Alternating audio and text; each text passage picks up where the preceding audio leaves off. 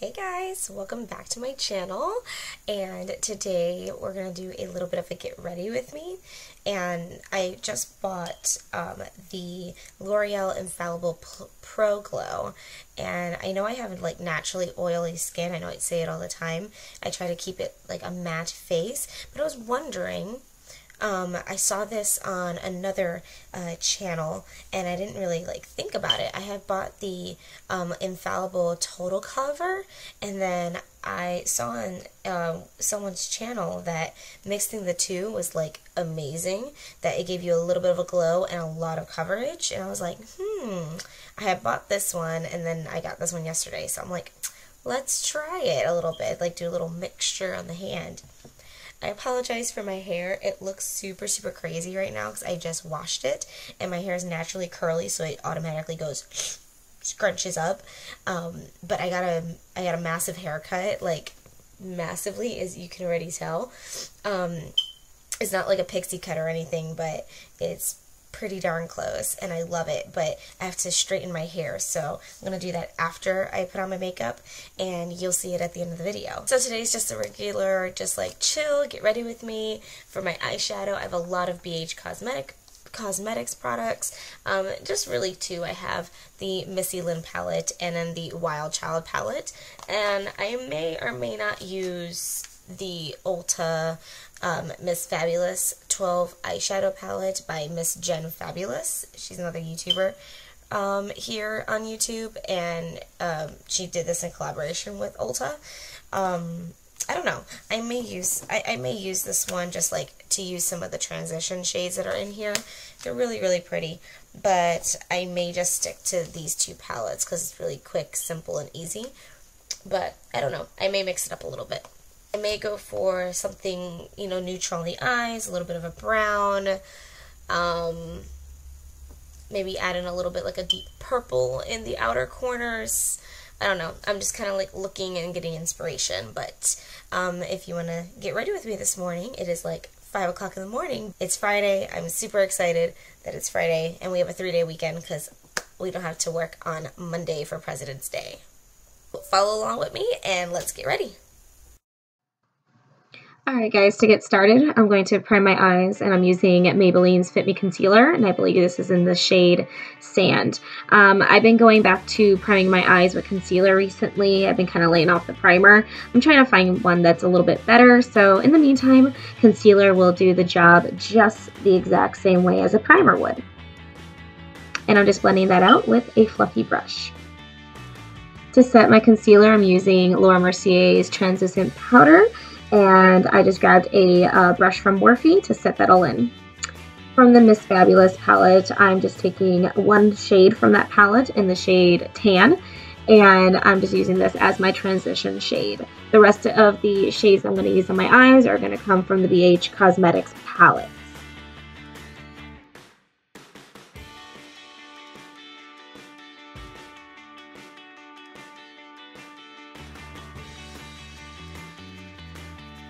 Alright, I'm going to go in with Missy Lynn palette from BH Cosmetics, and the shade that I'm grabbing here, I'm going to lay this over right on top of my transition shade, and this is a very light brown. It almost has like an orangey undertone to it, and as you can see here, it just really helps to bring some life to the eyes and brighten up the eyes, make you look more awake, in my opinion.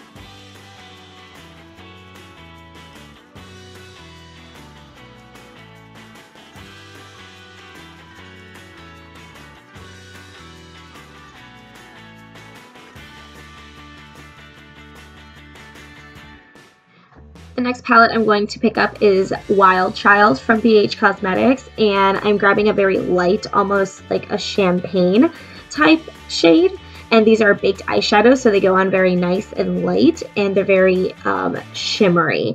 They're not sparkly, it doesn't have sparkles in it, but there's a nice shimmer to it, as you can see.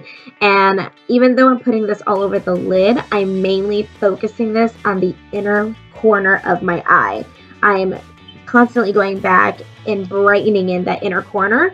Again, it's really early in the morning, so if you are exhausted and you need a way to make yourself look more awake, use a very nice light shimmery color or shade in the innermost corner of your eye. And on the outer corner, I'm going to be mixing 2 shades. The first shade that I'm taking is a darker brown shade in that palette, just to deepen the outer corner. And then what you're going to see me do in just a second is take a very nice purple shade right there in the center. I was kind of deciding between the blue or the purple, but I went with the purple just to bring in some color. And I did not put a lot. I'm using a natural hair brush, so I'm not going to be spreading around a lot of product, but just enough to deepen that corner. I just completely cut out the hassle that I went through with my gel liner. I was going through some issues. It was just not working out this morning. So I just totally skipped through that, and I just grabbed a makeup wipe to wipe away the fallout underneath my eyes from the eyeshadow, and I'm just kind of fixing my liner there. And just pick up any mascara that is your favorite. Right now I'm using Maybelline's Colossal Curl, I believe it's called. It's in the yellow tube. But again, pick up your favorite foundation, whether it's a drugstore brand, high-end brand, whatever floats your boat, honey. So that's the one you're going to use. And I put 2 coats of these. Now on to the face. Again, I am embracing the glow. I'm loving the glow right now. So I'm using Becca's Backlight Filter Primer, and I'm absolutely loving this. And it really just gives a beautiful, nice, natural, subtle glow and hydration to the face. And over top of that, of the hydrating primer, I'm using a mattifying primer that is also from Becca Cosmetics, but I'm only focusing this MAC pore filling primer in my T-zone. So the forehead, underneath the eyes, bridge of the nose, chin, things like that. So I'm going to be using the Dynamic Duo for my face, the L'Oreal Infallible Pro Glow, and the L'Oreal Infallible Total Cover. And I'm going to admit to you right here, as I'm looking through the footage, the lighting is completely not picking up the color the way it should on my face. As you can see, my ring light is washing me out completely, but it's not completely and totally the light's fault. I realized about halfway through here, you can kind of see my expression. I'm constantly looking back and forth between my camera and my mirror. And this shade, even though I mixed the two, they're really, really light. So even as I'm blending it out, and you can see me just trying to work in this foundation, but you can see here that it is a tad bit lighter than what I expected. So I'm going to go in with my concealer, try to fix it. I was going to completely cut this part out, but I want you to see the struggle. I really do. So sometimes this happens and we have to try to work with it. So I'm going to use my Real Techniques Beauty Sponge and just try to make this work. And I know it looks like a hot mess right now, but I'm going to use some bronzer. I'm going to try using some powder and bring in warmth back into the face. So let's see. You'll see what I mean. But when I saw this, I was completely freaked out because I had no clue what to do at the moment, but you'll see how I work through it.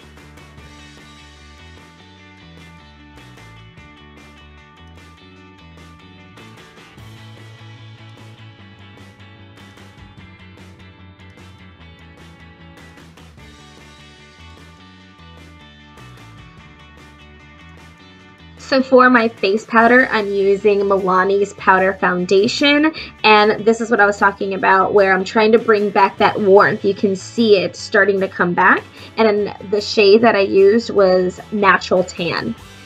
And I'm just going to work on my bottom lash line, going in with Wet n Wild's black eyeliner, and the same shades that I used in my transition shade, my outer corner shade. I'm sorry, I had to think for a moment. The shade that I use in my outer corner, I'm just using a mixture of those and blending it out on my lower lash line. That's really all I'm doing. Same shades on the lid. I'm just pretty much using that, you know, my bottom lash line. And I go through about 3 different brushes. One to define, one to blend, and then one for my inner corner highlight. And again, just take any mascara that you absolutely love and use that on your bottom lashes.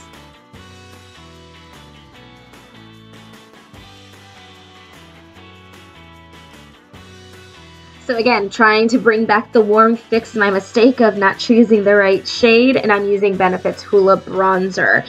And it really does seem to be working. I'm bringing some warmth back into my face and balancing everything out.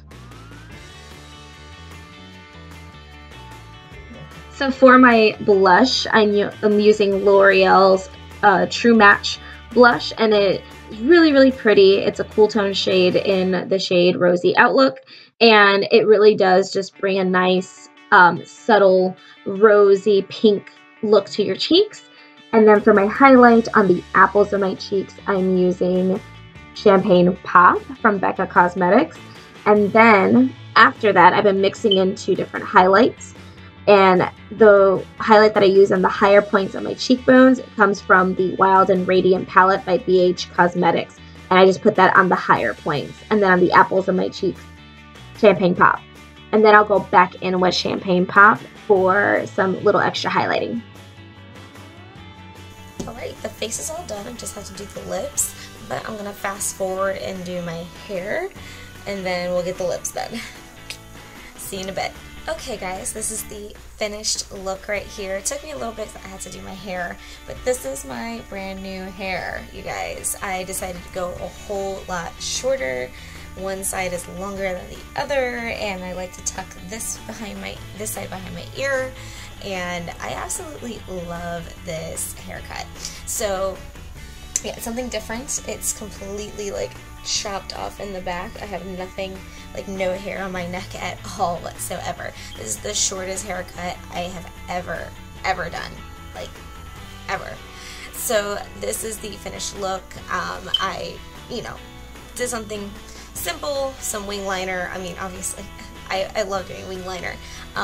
So far, the foundation mixed together is amazing. Like, I know I naturally have oily skin, so we'll see how it wears throughout the day, but I am super excited because I'm gonna start like getting the glowy look, because it's rapidly starting to get warmer.